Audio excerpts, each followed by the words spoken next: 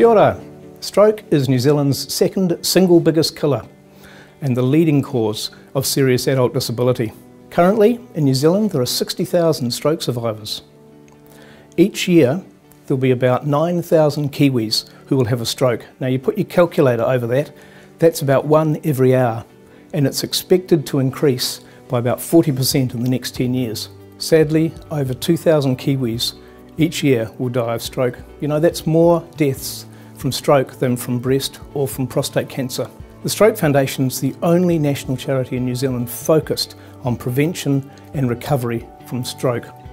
For almost 40 years, we have actively promoted ways to avoid stroke and dedicated ourselves to working closely with survivors across the country. Let me introduce you to some of our vital services. We have 25 Community Stroke Advisors, CSAs, working across the country. They work with the stroke survivors, their whānau and their carers to achieve the best possible outcomes for stroke. CSAs discuss, develop a plan to meet the survivors' needs and, of course, how to achieve those goals.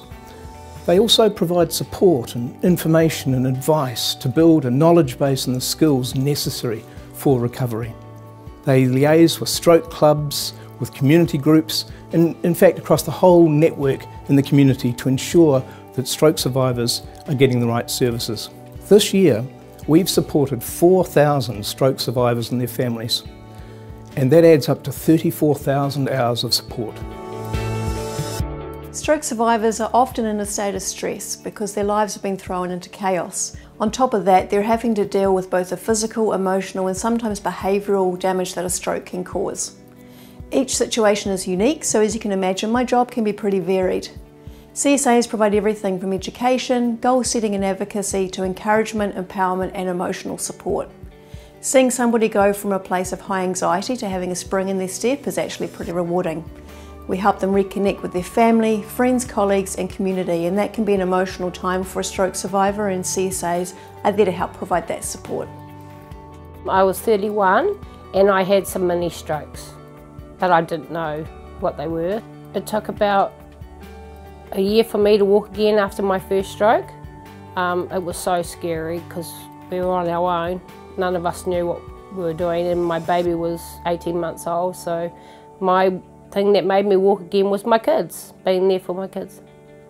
And then I had the big stroke in the middle of the night. I had my stroke 9 years later.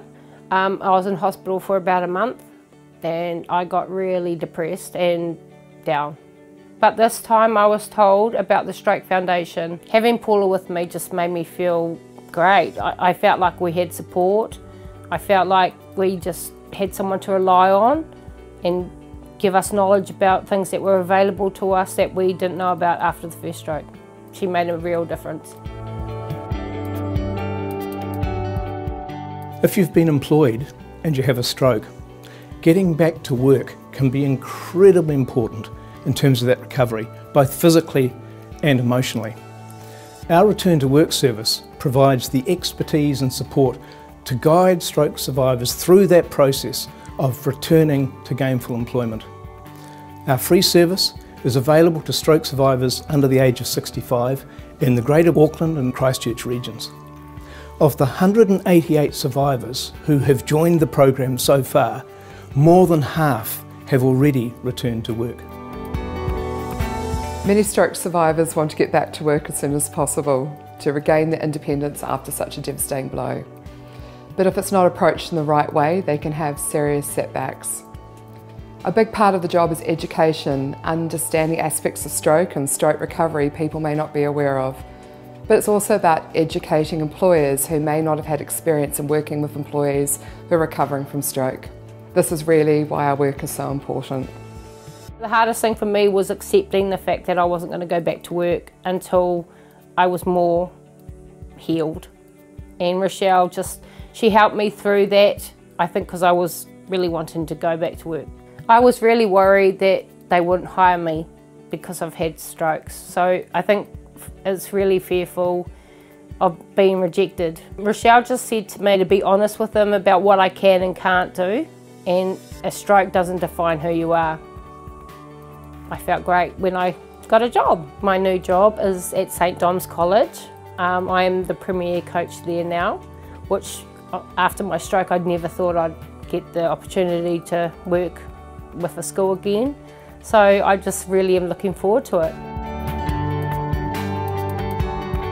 The National Stroke Clinical Network was formed in 2011 as a Stroke Foundation initiative funded by the Ministry of Health. It's made up of doctors, allied health professionals, nurses, hospital managers and former stroke patients. And the key aims of the network are to drive improvements in stroke treatment and care throughout the health system, along with improvements in outcomes in rehabilitation. You know, 3/4 of strokes are preventable. So we'll keep working with our vital awareness campaigns and health promotion programs, and as part of that continue to work closely with medical professionals in order to save thousands of lives. We have a dedicated health promotion team who raise awareness of the risk factors for stroke and promote the many ways to reduce these risks. I hope you've seen our FAST campaigns and our Big Blood Pressure Check campaign. The team also have dedicated resources and programs for high risk groups, and they include Māori and Pacifica. High blood pressure is the #1 modifiable risk factor for stroke. Around 1 in 5 New Zealanders has high blood pressure, and a staggering 1/3 of those people don't know it. The good news is that high blood pressure can be managed and controlled through regular checks and healthy lifestyles like reducing your salt intake and, if necessary, medication. The chances of stroke can be greatly reduced. Thanks to our Big Blood Pressure Check campaign and our new Big Blood Pressure Check van in partnership with Ryman, we've been able to provide a whopping 35,000 free blood pressure checks to the public this last financial year. So, I hope you've been able to gain a better understanding of the effects of stroke on New Zealand and New Zealanders, and also a stronger understanding of the Stroke Foundation, our critical services and the outcomes that we've achieved. Together, we can support the health and well-being of all New Zealanders. Thank you.